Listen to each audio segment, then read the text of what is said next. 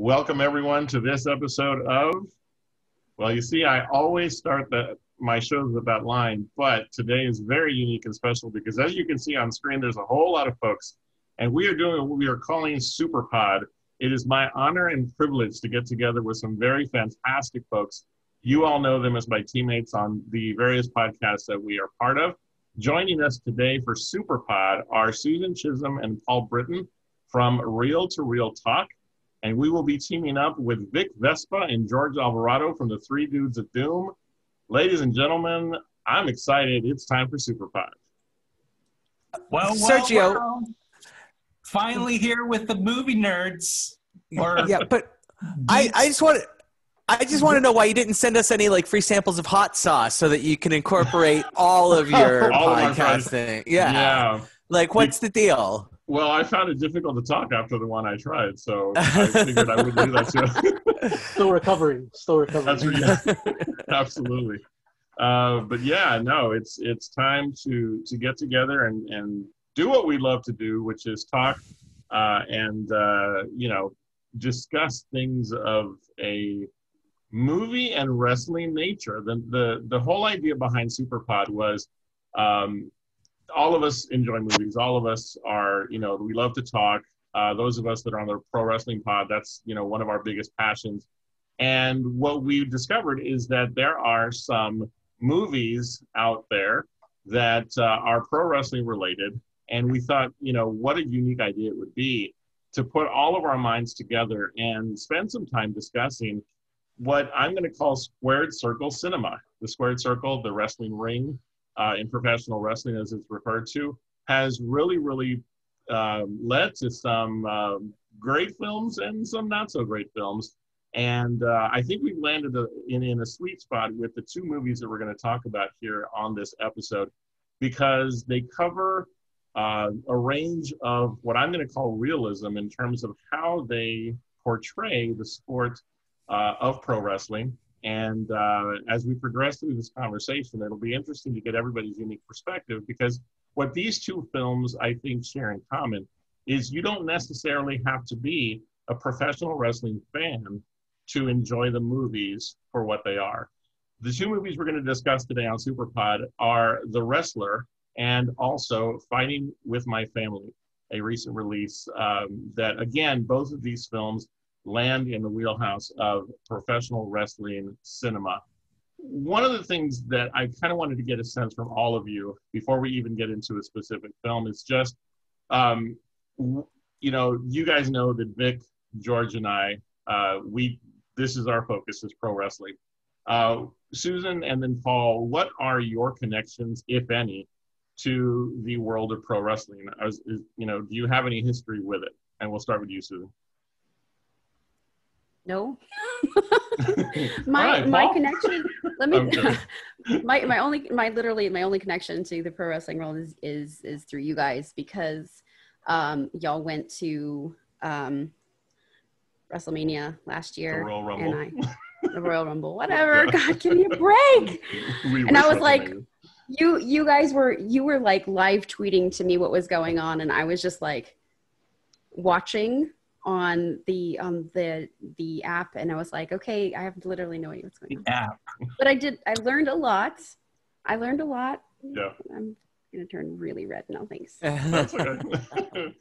All right. Paul, what about you? Yeah, I had cousins that were really into it, when I was growing up in Erie, Pennsylvania, and so I kind of had a little exposure through them. That this is back in Jimmy the Superfly Snuka and all of that, and Hulk Hogan, those guys, Andre the Giant. And then I was working on a project in Minneapolis, and the WWE was playing on a Tuesday night, and we were given tickets to go see them in the corporate box. So I went to one wrestling event. And that's my connection to wrestling. There was free food in the corporate box. And there you go. So, Yeah, nothing wrong with that. And yeah, so again, the two of you, Susan and Paul, are bringing the cinema perspective that we talk about on our show. And as you guys know, George and Vic, as I am, heavily vested in the world of professional wrestling. But gentlemen, the question I have for the two of you is, when it comes to movies, talk a little bit about, sort of your level of interest. How deeply do you delve into the movie world when it comes to watching? Are you just casual fans, or do you like to explore, movies and cinema? George, we'll start with you, and then Vic. So I'm not like one of the ones that has to go look into directors and like who wrote this and whatnot. But I do like cinema, and it's one of those where pre-COVID, I was definitely going to the movie theater every week, and there would be times where I'd invite you and whatnot. But it was just one of those where, for a while, I was going, 3-4 months straight of every Friday, every Saturday, going to the movies and hitting up every single new theater, or every single movie theater, and then seeing new movies. So definitely I like that.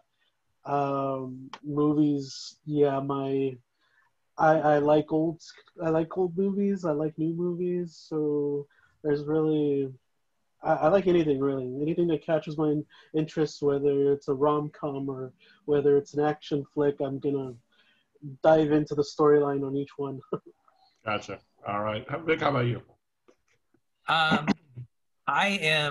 I was really into movies, kind of late high school, mid to upper 20s. I still am very interested in movies, but I would say I'm not as knowledgeable on some of the new stuff as I was back in the day. That being said, like back in the day when I was really getting into it, it was when that huge indie boom kind of happened after Pulp Fiction. I think that pushed a lot of people to really enjoy cinema. Straight out of high school, my buddies and I would, go into our backyards and even try to put together, short films and stuff like that. So I used to be really into it. Nowadays, I am a avid fan. I still know a lot of the different directors who are out there, but I'm not like scouring the internet websites looking for information as much as I was in my younger years. Yeah. Well, again, this sort of defines for me why I'm excited about this conversation, because all of us are bringing a unique perspective, but all of us are interested in, what the world of movies brings us, especially with the movies we're going to talk about today. So we begin with 2008's The Wrestler. This film, directed by Darren Aronofsky, starring Mickey Rourke and Marissa Tomei, both who earned Academy Award nominations, Best Supporting Actress for Marissa Tomei and a Best Actor nomination for Mickey Rourke. This film really shows a side of the wrestling industry that is all too real. One of the things that this film was known for in its telling of the story of Randy the Ram, a professional wrestler who is in the twilight of his career, and in many ways doesn't realize it. He's living the dream, trying to at least, still with aspirations to get back to his late 80s heyday, which was the peak of his career as he took part in an event in Madison Square Garden against the Ayatollah. This was sort of the peak and top of the mountain of his career. When we meet Randy the Ram, he is down on his luck, booking wherever he can. And as we begin our conversation on our thoughts on this film, let's talk story first. One of the reasons that this movie for me is very personal is because I've had opportunity to work within some of the indie wrestling scene here in San Antonio. And so I've seen and met people who are the Randy the Rams of the world. And so a very, very emotional film. So let's talk story first, and how it affected us. Paul, I'd like to start with you. Just some overview and thoughts on The Wrestler from a story standpoint and your feeling about the film itself. I mean, so Darren Aronofsky, we got to start there. So, I mean, this is a guy, I saw his first feature film, Pi, and was just absolutely in love with it. And then, so was ridiculously excited about when his second movie came out, Requiem for a Dream. And that movie killed me for movies where people have drug problems for the rest of my life. Like it just obliterated the idea of going and watching a movie where somebody is self-destructive through a drug problem. And that's what he does. Aronofsky is, he destroys you for things. And little did I know that when I went and saw The Wrestler in theaters, because I was like, okay, I'll give it a go. I skipped his next movie, The Fountain, and then picked it. So The Wrestler came out and it was getting great buzz, and I went and saw it. And first of all, there's more drugs. I should have seen it coming, but no, I didn't.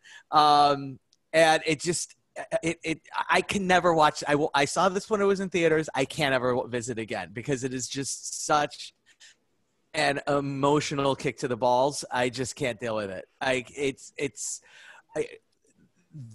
What this person puts himself through, that he refuses to allow himself even the slightest bit of happiness that is presenting. It's like, here, be happy in this, and it's like, no, I'm gonna go do this other thing that is horrible to me and is destroying my life. It's just, it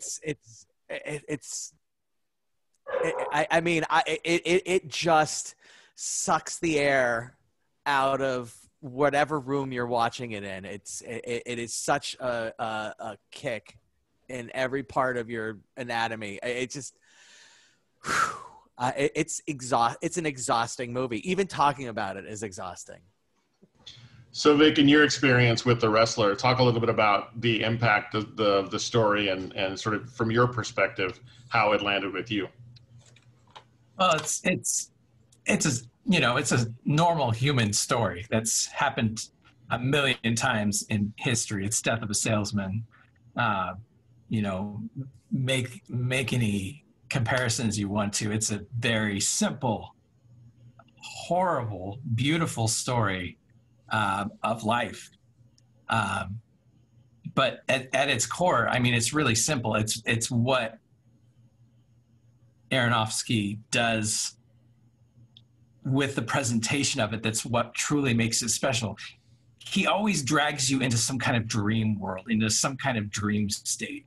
He's totally reminiscent of those who come before him, like a David Lynch.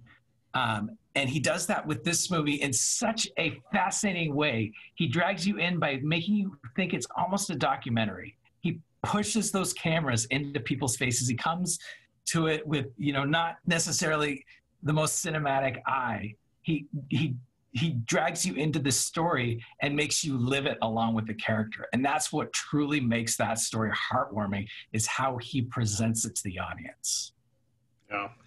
I mean, and again, the realism of it, I think, is really what's key, because the description you just gave of how the camera's right there in the midst of it. I mean, for those of us who know the wrestling world, you don't film a hardcore match. If you're trying to introduce it to people who've never been through it, you don't do it from afar. And this is something that even in the wrestling world, we haven't seen something this close up in terms of the types of matches that were shown in this story as this story was being told. Susan, again, you talk about how, we sort of introduced you to the world of wrestling just a little bit earlier this year. Yes. As you watched this film, what were some of the impacts that you felt as you experienced the movie for the first time? So I'm going to say that there were things I was aware of vaguely, but I didn't really know much detail about. And in fact, so after, of course, doing research, I texted you in the middle of the movie in all caps, "Why the fuck?" His forehead open. And you were like, "Let me explain. Whoa. And then a little bit later on, I was like, "Let me tell you my thoughts about thumbtacks and staples. They don't belong on a human body." And you were like, no, that's what it is. And, we went into discussion about what and why it was. it was a really intense, I guess, view. It was a crash course for me, essentially. The story, the story going into about like, him trying to fall back into having a normal life when he's starting to realize what's going on. He wasn't able to keep going. He fell into his old habits, and it was like, this is all he knows. So for me, watching it and not really knowing a lot of what was going on and having to do a lot of research after watching it, it was a little intense. Yeah. But I mean, after learning about it, it's like, okay, I understand everything now. Like, the show is the most important thing. So that was a lot of what I got out of it. Yeah. For people that far down the rabbit hole, it certainly is.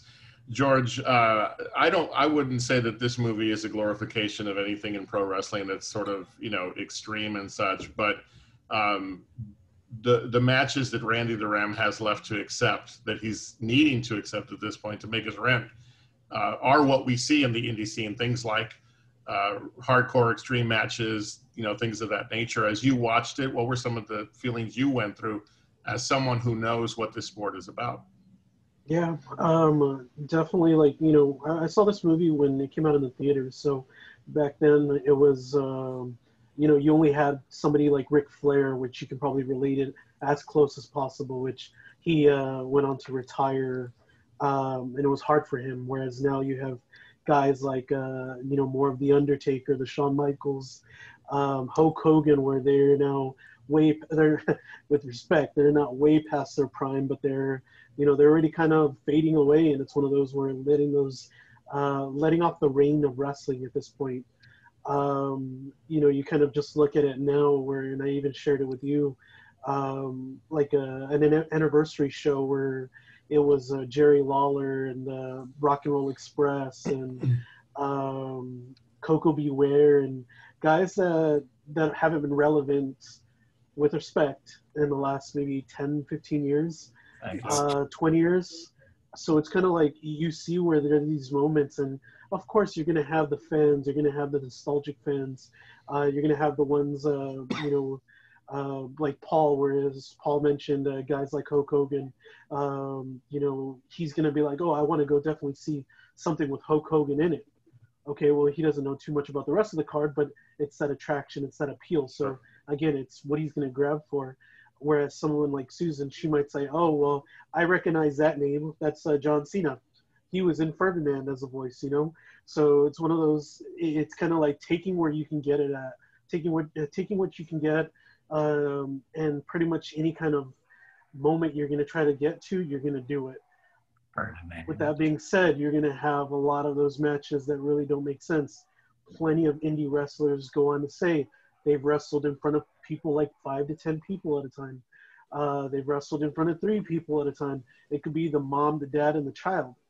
Okay, well, now they got paid $25 to make a road trip that was $100 in gas, or what is it, $100 in airfare. And it's kind of like they're a lot of those wrestlers, whether young or old, or guys like in Randy's position, they're going to take whatever they can get. And it might just be for 5 minutes of exposure to say, hey, I'm over here and in your location near you, come visit me. Okay, well, you're going to have that one person go see him. That's a little bit of exposure. So it's that movie, it's, from him doing the indie shows to him being at the VFW with the older wrestlers. It's kind of like he had that little mind experience, and he's just like, what's going on? Yeah. So it's, you see that in a lot, with us seeing a lot more interviews for wrestlers, we see that with the wrestlers talking about it. They're like, I've wrestled this, I've wrestled that. Here's this is my situation from a week ago. This is my situation from 25 years ago. I wrestled in front of one guy. I've wrestled in front of 1,000 people, So it's too many, it's too close to home. And I can only imagine from their perspective, the actual guys that are doing it day to day. Yeah. The scene in the VFW hall that you talk about when they have sort of that legend signing, and they're talking about how, we're expecting a big crowd and no one shows up. It's, You know, guys, Vic and George, we were at a show last year at some point, and I think there were maybe 12 people in the crowd. And if you didn't count our Derby sisters who were there to promote our league, like we had a table at this wrestling event, and the team doubled the number of fans that were in the house. And you know, so we've been in this environment, and you know, I was talking to Susan yesterday, and the way I described the indie scene that is so prevalent within the movie is the indie scene is where careers begin, and where unfortunately many careers go and refuse to die. And that is the story of Randy the Ram. He just can't let it go because he knows nothing else. I mean, he's lost his daughter. He's not able to create a relationship. And at the core point of the movie, right before the climactic match, he talks about how, you know, this is the only place where I'm loved. You know, this is, you know, and to have only that, it's to reference, Paul, back to your comment, it's that gut punch of having nothing to fall back on because you really thought this was going to be the thing that was going to carry you to glory, so to speak, within the context of your life. And unfortunately, for every, you know, wrestler that is successful in this industry and climbs the heights of fame and has money in the bank and saved, there's a ton of Randy the Rams out there. And that's why I think this movie, for me, hits so close to home, because I've been amongst those people, and several of us have. From a cinematic standpoint, this movie is filmed in a very unique fashion. Paul, we're going to come back to you. Talk a little bit about your thoughts in terms of the cinematography, just overall Aronofsky's approach to how he put this film together. Yeah, Vic mentioned it earlier when he was giving his review, which is basically, it has that sort of documentary feel. So you there's a lot of, you know, hand cams right in people's faces. You're getting a lot of reaction shots from the side and the back, and you know, just, and it's grainy, but that's all. Like you know, you almost smell the movie. Like that's how gritty and how you know, how just earthy the cinematography is, and the camera work, and you know, it's just all of your senses are just drawn in, and it's again, it's a tough movie to get through. It's not easy. Yeah, I can't imagine what it was like filming it. Vic, we see, if we look closely, we see some names that, you know, came out of the Ring of Honor system. Talk a little bit about that. Some of the faces you saw, Vic, that stood out to you, that you said, hey, I know that guy. You know, did anything like that happen to you? Oh, well, definitely with the Ayatollah character. Yeah. When I saw him, I was like, oh man, that's old school. That got me excited. You know, there was a scene, and I tried to verify this, in that indie show he's at early on. There's a dude in the back, and I swear it's Xavier Woods from the New Day, but I haven't been able to confirm it on the cast list or anything, so maybe just somebody who has the exact same gimmick as him. But yeah, that was what I was hoping to get. Of course, it is always an absolute honor to see Mr. R-Truth on the screen, and it was that was a joy. I knew he wasn't going to be R-Truth, like, you know. And at the point, I don't even think he was in the WWE at the time that this movie came out. No. So he wasn't even really in you know, he wasn't the R-Truth character that we know today, I should say. Sorry, I'll wrap this up quick. But this time, seeing him in the movie pop up and being like, "Oh, R-Truth," it was a lot of fun. Sorry. Go ahead. I was just gonna say, not a ton of WWE talent. One thing I wanted to point out, they kind of waited until after this movie to kind of get behind it. Yeah, it was endorsed after. Yeah, absolutely. If you do look closely, go ahead, Paul. I was gonna say, well, Vince McMahon wasn't gonna get any money out of it, so of course they weren't gonna endorse it before. Not initially, yeah, not initially. Although he did come out after, and he spoke of it in very glowing terms, because it tells a story of an aspect of the business that unfortunately doesn't get enough of a spotlight. And so, Susan, as you were watching this film, sort of with the cinematic eye that we use on Reel to Reel talk a little bit about your thoughts on how it was filmed and what stood out to you in terms of how this movie was put together. So in terms of the filming, the guys have already said that the quick in your face cuts, the shots of like the real intense emotion on people's faces was a lot of what I caught there. It was very realistic in terms of like, I could feel like I was there. The way that the actors, like the way that specifically like Mickey Rourke had, his face doesn't move a lot. He's not very emotive in his face, but he was still able to convey, like, you could feel what he was feeling just by the look on his face or the way that he was looking, I guess. Something that the way that he delivered his lines, the way that he, just was right on target in terms of like making sure you knew what was, you felt what was going on. Yeah. And with Marissa Tomei, she's very facially emotive, and you could feel like the awkward silences. You could feel the, I gotta go. I'll be right. Like kind of, you felt that realness in it. And I think that the way that everything's put together, it really was able to make that message come across, and you could feel you were drawn in and felt it. Yeah.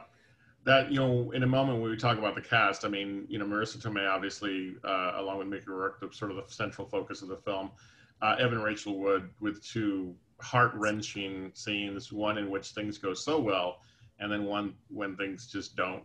And therein lies sort of the realism of what his life is.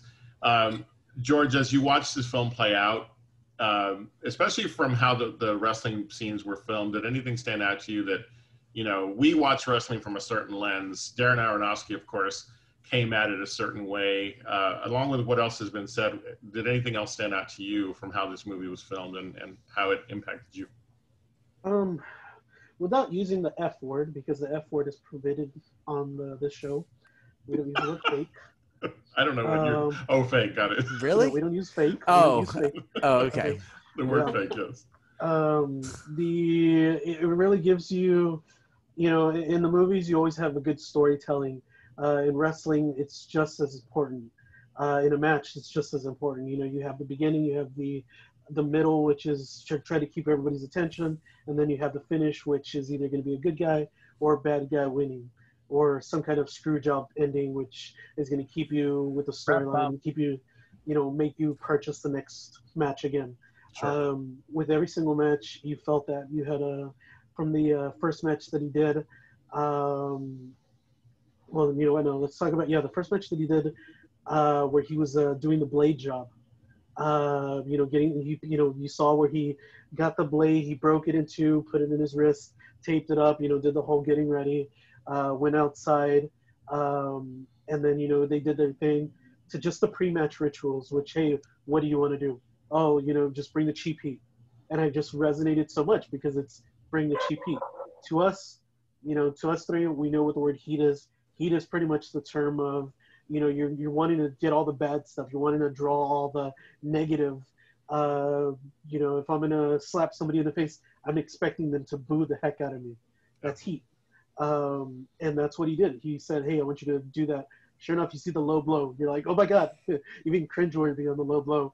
And then finally he goes down, the heel, I forgot his name, the skinny guy. He ended up, dragging the referee. He was getting the referee's attention. And then at the same time, Ram was cutting himself open. Again, sometimes those things are done the hard way. Sometimes they're done the easy way and get knocked over with a chair. This is one of the scenarios of a hard way in regards to a blade, cutting him open, and then he just did that, spread it off. And that's pretty much to catch the moment. A lot of people say, oh, that's fake. That's not fake. That's real freaking blood. So you have that match, you have the way it went over to just the hardcore CZW match. We've talked about it on our show before. CZW, YouTube it if you haven't. You will not ever, you'll probably have to delete your browser history after watching CZW matches. Yeah. But, you know, everything from the don't. staple gun, the staple gun, you know, whether you're watching it from the cinematic style or whether you're watching it from the wrestling style, there's no way of taking a staple to the chest any easy way. There's no fake way of doing that. Dropping on the piece of glass. We've seen glass go bad. Shane McMahon versus Kurt Angle a couple of years ago. Mm-hmm. Glass didn't break. Shane almost broke his neck. You know, they did I think did they do barbed wire? I remember I thought they do barbed wire. Sabu, Terry Funk, Mick Foley, Undertaker, Shane McMahon, Jeff Hardy, list goes on. Abyss, and those matches are Tommy Dreamer, anybody in ECW, really bad.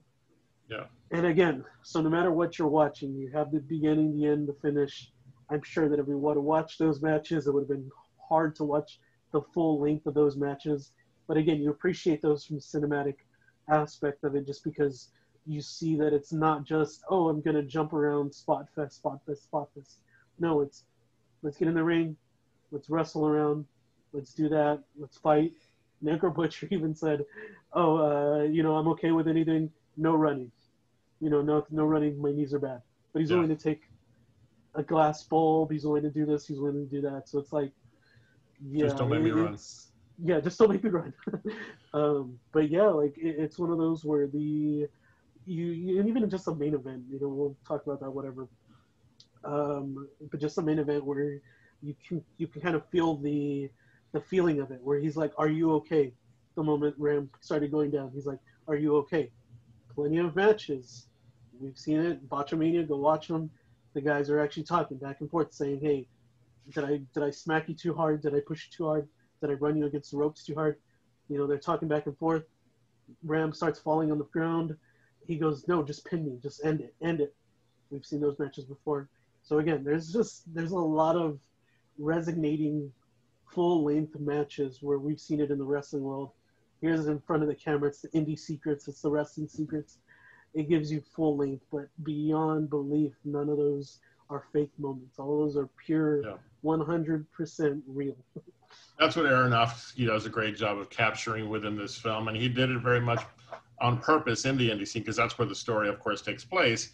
But you know, he got the blessing of Combat Zone Wrestling, of Ring of Honor, of you know whatever that New Jersey indie organization was at the beginning of the film. You know, these are groups that we know that are real, and they would never have endorsed this kind of project if they weren't going to feel like it was going to tell the story in a way that's real. By the time that the film itself ends, of course, we're left with that sort of mystery ending. It's left to us to decide, does he die or does he not? You know, I don't think, I read an article last night that really talks about how beautiful an ending it is because it is left to us. We're trusted with the conclusion of the story. But what everybody knows by the time the last moment rolls and the film cuts to black is that live or die, this is the only life he has. It is it's going to continue to cycle, you know, back to what he knows.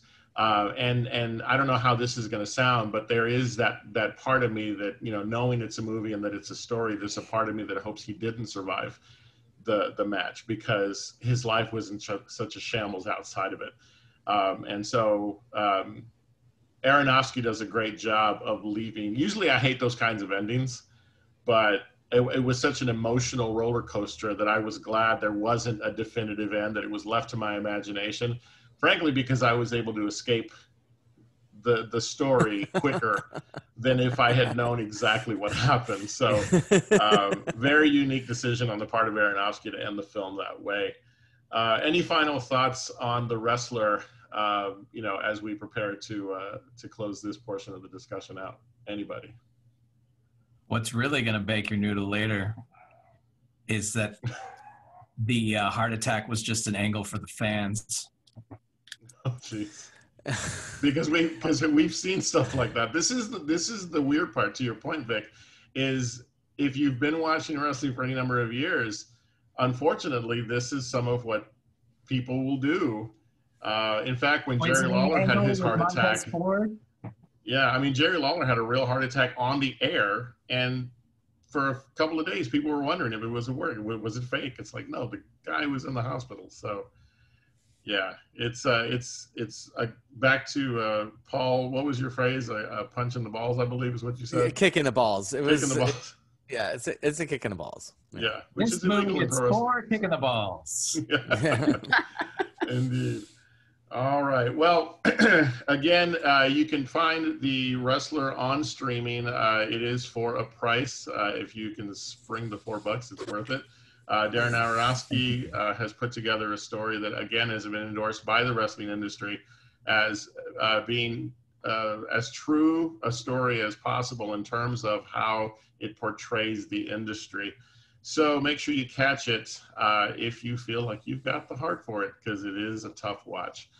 All right, from there we go to lighter fare in the form of a movie that came out recently that is sort of the feel-good moment of the night, and that is a movie called Fighting with My Family.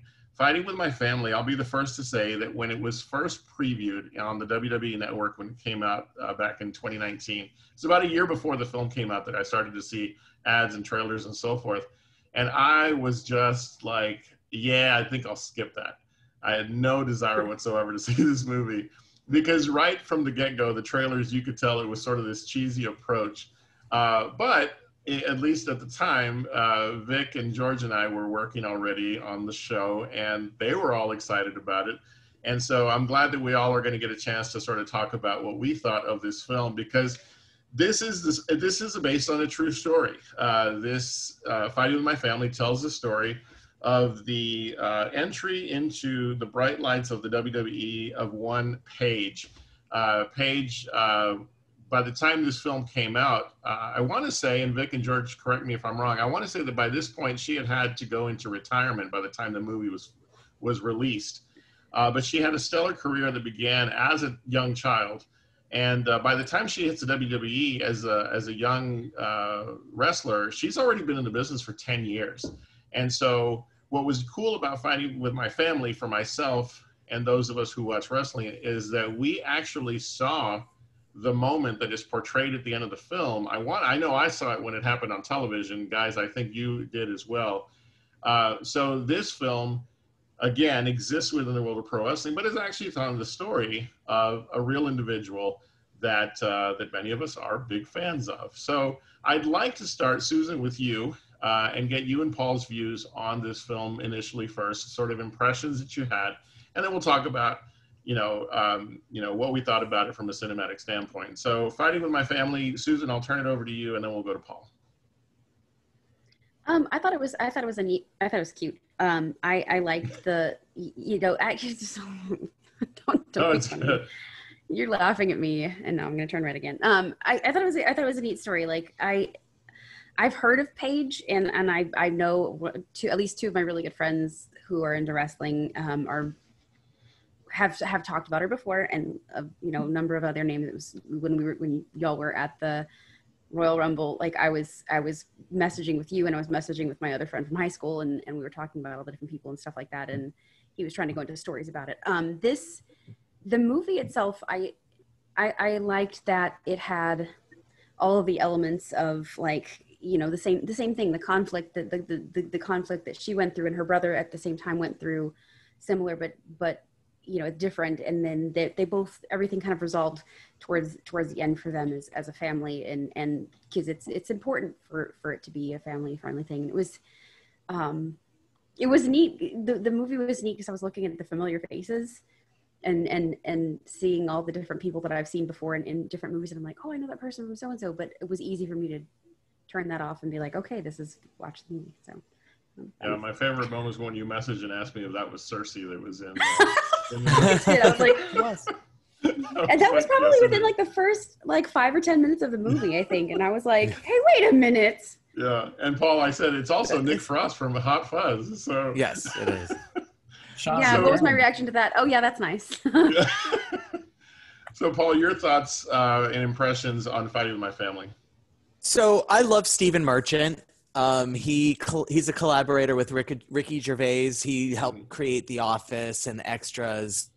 He was also in the Ricky Gervais show, which was a cartoon with him and oh God, I can't remember the other guy's name, but can't believe I can't remember the other guy's name, but it'll come to me.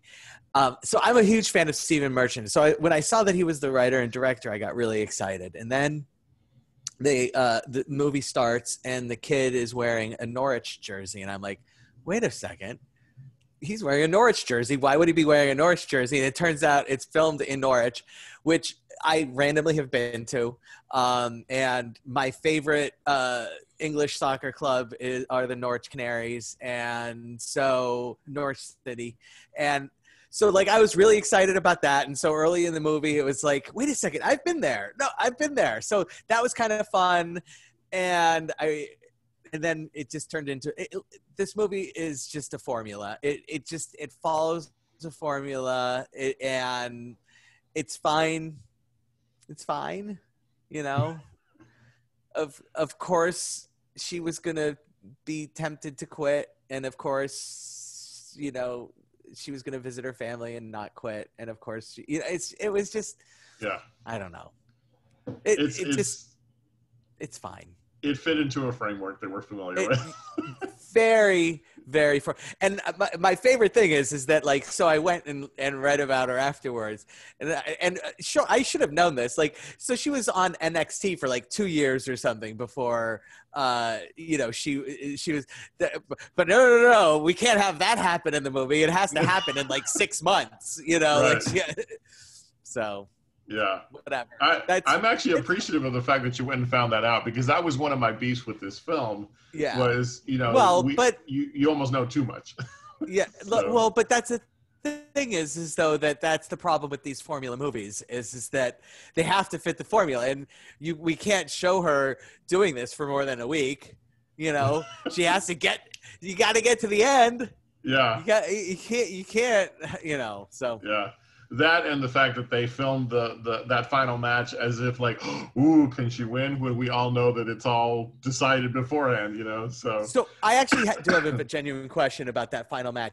Did Sure. she literally like choke and not say a single word before the fighting started? Like, okay, because I hated that. Like that was so stupid. Like yeah. I'm like, there's no fucking way they're having this person who choke on national like there no I hated that aspect of it. I literally like I was just like, oh, this is so dumb. So but that's fine. I think I told Vic and George that was sort of one of my issues with it, because if you go back and watch the actual exchange that happened on live TV, it's so much more dramatic. So why can't you? But because so much of the story was this sort of coming of age story, that again, if you know Paige's history, that really wasn't the story to tell. Because by the time she's hit the WWE, NXT, whatever the case might be, she's already been wrestling for so many years. That's where, you know, and this is where it's that interesting decision of making a film that's going to have an appeal beyond the wrestling world. And so Vic, we'll start with you, and then I want to go to George to get the perspective, because the three of us have waited for a long time to have this conversation. So I'm curious to your thoughts, Vic, on the film itself and its effectiveness, given what we know about the story and the wrestling world. When I first heard that this movie was being made, I was extremely skeptical, because wrestling movies, aside from The Wrestler, are awful. Anything made by WWE Studios, aside from the movie Oculus, which is actually a pretty decent horror movie, but doesn't have any like WWE wrestlers or anything in it, is actually a really good movie. And when I heard about this, I was extremely skeptical. A, because I am Paigeaholic, and B, because wrestling movies just generally don't work. Yeah. I heard Stephen Merchant was involved, and my ears were like, boop. I heard Lena Headey was involved. Nick Frost was involved. I'm missing everybody because my brain just doesn't work all the time. Florence The Pugh. Rock. Yeah, Florence. I don't know how to pronounce her last name. She is dope AF. Putting it down there. Go see Midsummer. Go watch Midsummer after you watch. Oh. After you're done podcasting with me right now, and you will thank me later. I heard No? all that crazy S, and I was like, well, I got to see this movie. It's got to be at least decent, and it did turn out decent. I think they did take, like you guys were saying, they did take Liberties. they did embellish the story a bit. Obviously, even when Paige, well, at the time, Brittany, even when I remember reading wrestling news articles when she got pulled over to the WWE. It wasn't NXT at that point, but when she was brought into the system, and they were super excited about this 18-year-old who'd been wrestling for however long. I know for sure, though, that she had and still does have very, very high issues of not being able to see her family. I can't think of the words. But she has, she had a hard time just being away from her family because she was completely isolated over here in America. Yeah. So that part of the movie, I believe, is 100% true. Although the part of them like holding her like below everyone else, that is utter crap, because I know they were kind of trying to build a new women's division, and she was going to be an integral piece into that. But yeah, once I heard those folks were involved, I was all in. I think we can complain that it was a simple story, a paint by numbers type situation, if we want to call it that. No difference than the movie we talked about. You know exactly what's going to happen from the beginning to the end, even though we don't get to see, the actual resolution of the movie. There's nothing, there's nothing about these stories that aren't completely human. I think a lot of what was in, Fighting With My Family was true. Did they embellish on her time in NXT? Yes, I think they did. Did they change the ending a little bit? Yes. They also changed AJ Lee completely at the end. If you guys ever get a chance to revisit some of this stuff afterwards, go back and watch that actual match to see who AJ Lee is, because another face who is getting buried by the WWE, but she's the whole reason that the women's evolution wrestling is even happening. But I mean, again, something else that they changed for the movie wasn't the best in my opinion, but I give big props to Selena Vega for being an incredibly lifelike, not being a parody or anything of AJ Lee, but really like doing at least, vocally, her mannerisms, getting AJ Lee down to a science. So yeah, that's kind of what I thought about the movie in a nutshell. It's a great depiction of some of those key moments, especially that last scene. As much as I have a complaint about how it's written, given what really happened, there were aspects of it that really were true to what we saw visually the night that it happened. George, as you watched this movie and thought about, what you knew occurred in real life and how this story plays out, any thoughts that you would add, from your viewpoint of this movie? So I had one of those light bulb moments right before we started the show, and I was like, oh my God, there's the wrestler, which the wrestler is after the twilight years and after the prime years and pretty much the end-off story, whereas Paige is more of the beginning. So we pretty much, all we need to do is like one more movie show in the middle, and I'm pretty sure we just showed up like the Randy Orton Chronicles. Yeah, the whole story of a wrestling life, the whole cycle of a wrestling. So I had that light bulb moment. So yeah, I just thought I'd mention that. There's two things I want to mention. For Paul, So Paige is not only a former Divas champion, she's actually a former NXT Women's Champion. So And she was the she was, only one to hold both belts at the yeah, same time. I'm so proud of you for that. I am so proud of you. So we're actually looking to replace Sergio. So if you Oh, want to wow. step into, Okay. No, I would not be able to step in his shoes. no, like, I would miss but one yeah. episode. And so where did he go? Oh, Paul's the new Sergio. But yeah, just for the sole fact of that, it's like she was, again, where we can go into details of certain spots, certain jabroni beaten pie eating trailblazing eyebrow raisin son of a gun was never at the freaking O2 arena. We can talk about Right. that. Yeah. He was never there. But well, how do you know? that, He was just stopping by to say hi. yeah, no, like, trust me, like, the dirt sheets would have, like, blown up with The Rock is going to make a special appearance, or The Rock is going to tape something special. So we would have heard about that. Exactly. So, but yeah, just the whole thing. And I have one little tidbit of between both of the movies is, to a wrestling fan, it was pretty much the equivalent to a Marvel movie with the Easter eggs. These two movies had a lot of Easter eggs where you're like, oh, I know that wrestler. Oh, I know that wrestler. Oh, that's this. There's this. There's that.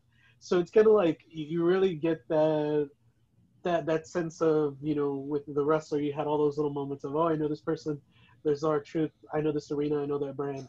With Paige, you had more of, and it was not till more of towards the end of the movie where you're like, oh, I know that's The Miz.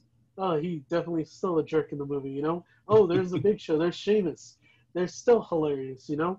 And then, of course, just the Titantron, the entrance music.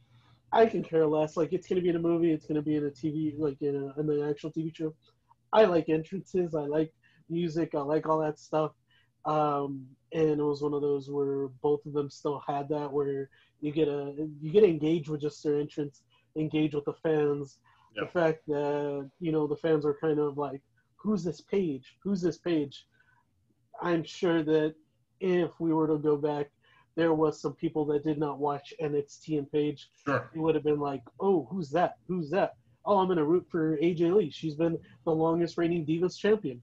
So you still had that comparative, you still had that realism there. And just pretty much, you know, the whole thing of the WrestleMania where Paige gets offered that contract, that actually took place. That was an actual WrestleMania. That was him showing up at a WrestleMania. Introing the set was the New Orleans WrestleMania, if I'm not mistaken, which was, 4 or 5 years ago. So, again, it's just those little, the Easter eggs of, oh, I remember that. Nope, that didn't happen. Oh, but that did happen. That is that person. So, I don't know, like, just between both the movies, I liked it for those little key moments, because, again, it's still, although not 100% accurate, one might not be really fictional than non-fiction. I don't know how to say it, whatever. You still recognize it for those factors. Oh, yeah. One of my favorite moments in The Wrestler was right before the Ring of Honor show begins. You see the guy who I know as Claudio Castagnoli, who became Cesaro in WWE. You know, I saw him at a Ring of Honor show as Claudio Castagnoli, and there he is in the background, full head of hair. And, you know, just, again, it's those moments you're talking about. What I do like about Fighting With My Family is the sort of the capture of that moment where she wins the belt. It's one of those, what we now know and celebrate as, you know, Monday after WrestleMania moments, which are now a thing year to year. And she has one of the, you know, Paige has one of the greatest highlights ever, where she comes in brand new, wins the title on her first night, and then proceeds to have a short but very, very impactful career. And so I think overall for myself, Fighting With My Family sort of lands me in the area of what was said earlier, and that it's a cute movie. It really is. I like that I can relate to a lot of what I saw, but again, it's just one of those things where by the end I'm like, all right, this is cool. But it's not something I'd go back to very often to watch again. But You know, it was put together to appeal to a larger audience, even beyond the wrestling fan. And so, again, a decent attempt at capturing the world of wrestling in a lighter way as compared to The Wrestler. As we start to wrap up our discussion, one of the things that I've loved is getting to hear your perspectives, you know, from the different ways in which we approach our shows. Any final thoughts on wrestling cinema and its impact? Susan, we'll start with you. Then we'll go around the table just for final thoughts on these two films and the experience you had watching them. They were, you know, like it was said, they were polar opposite movies, but they were both equally entertaining and educational for me. I don't know if that makes any sense. Sure. It not only did the movie itself teach me, but it triggered me to start doing research and learn things as well. So yeah, it was awesome. I like that. All right, fantastic. Vic, what about you? The landscape of wrestling movies is a horror show that will never be rivaled by any human attempt at it.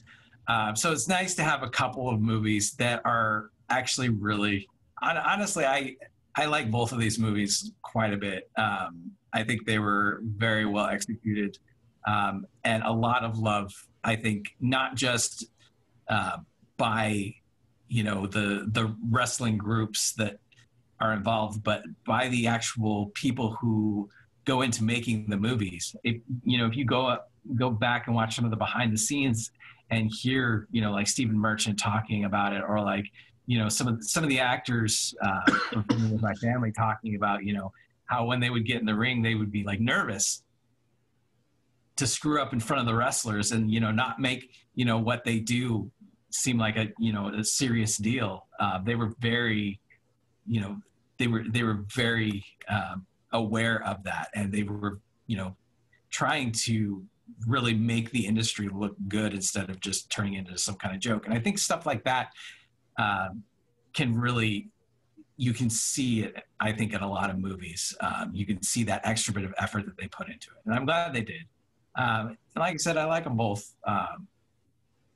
Obviously, The Wrestler a little bit more on the highbrow side, especially with all the awards that you were trying to throw at it. But yeah, I enjoy them both. Yeah, absolutely. Venice Film Festival won the grand prize, BAFTA award for Mickey Rourke, and nominations for Academy Awards.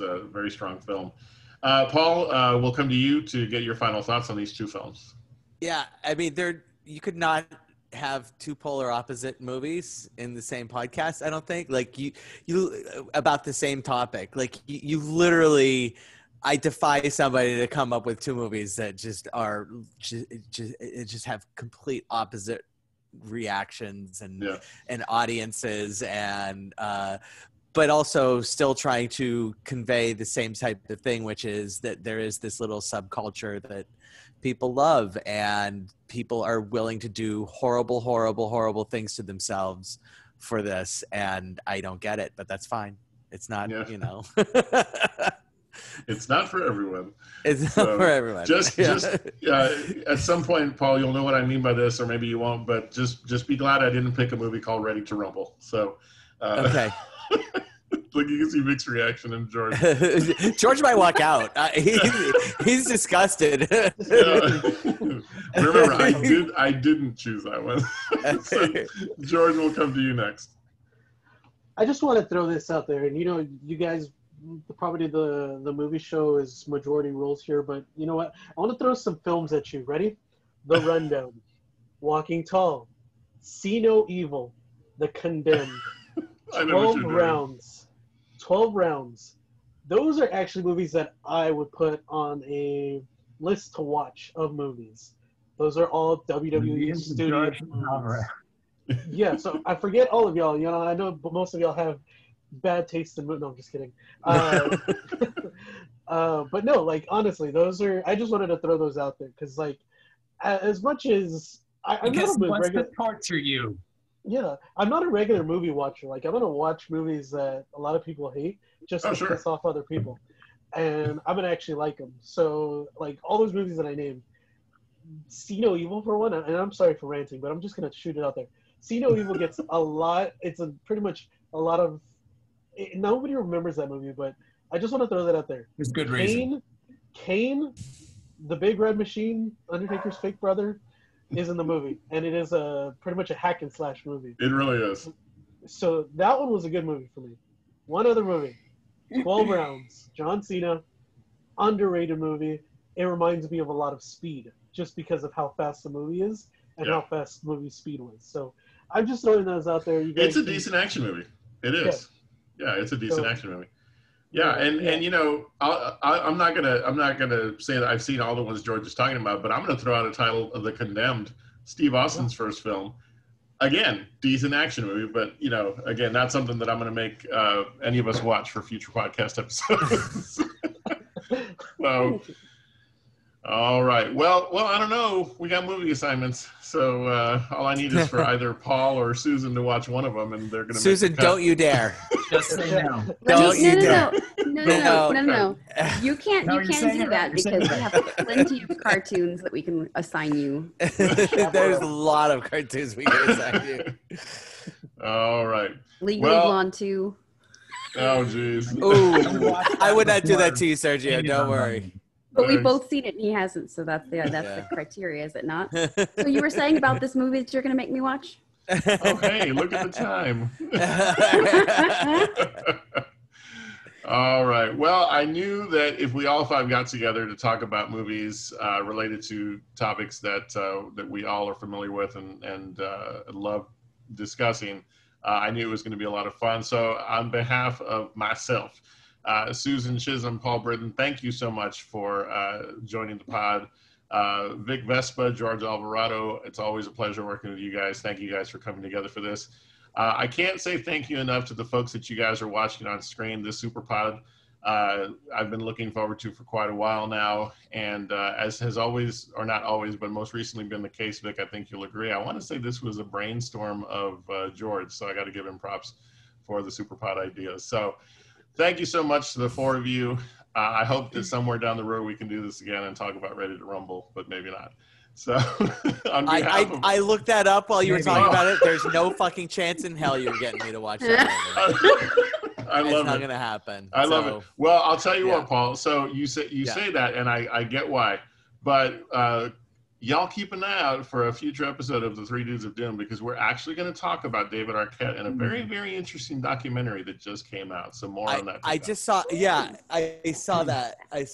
The David Arquette, the man who couldn't die or something like that. Yeah. Yeah. Or something like There's that. There's a deep, long story there. Yeah. Deep, long story there. But yeah. He played a heel. He came out. Yeah. It's interesting. Yeah. Well, if you were watching this, then you're watching this on either the Three Dudes of Doom YouTube or the Real to Real Talk YouTube. So what we ask is that you please take a moment to subscribe to, both. Make sure you hit that notification bell and make sure you give us likes, because likes equal cool stuff. So we thank you so much for stopping by the show. You'll also be able to hear the audio versions of this show on both podcast streams on Podbean, Spotify, and wherever else you find your audio podcasts. So once again, thank you all so much for joining me, team. And to all of you out there, remember, you're awesome, you're amazing, and the world's a better place because you are in it. We'll see you next time on all of our shows. Have a good night.